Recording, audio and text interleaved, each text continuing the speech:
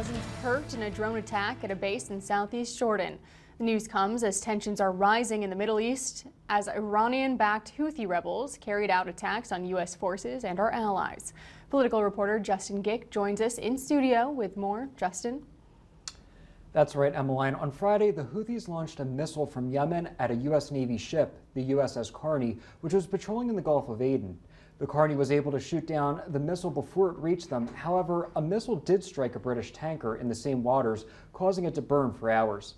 With today's news of the deaths of American troops, many are wondering if the U.S. is closer to getting into a direct conflict with Iran. Senator Kevin Cramer says it does look possible because so far, nothing that the Biden administration has done has curbed the enthusiasm of Iran to continue to try and harm us. He says Iran can pretend that they are not behind all of this, but they clearly are. There are no Houthis without Iran, and there is no Hezbollah without Iran. Cramer says these continued conflicts with the Iranian-backed rebel group has even impacted a U.S. service member that is from North Dakota. We have a native son lying in Walter Reed Medical Center in Bethesda, Maryland, all because we haven't adequately responded to the Houthis.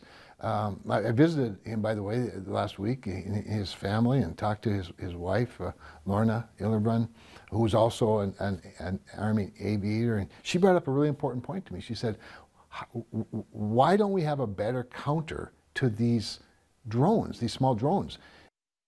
Cramer says right now the U.S. is shooting $2 million missiles at $2,000 drones to take them out. And even doing that, we do not get every single one of them.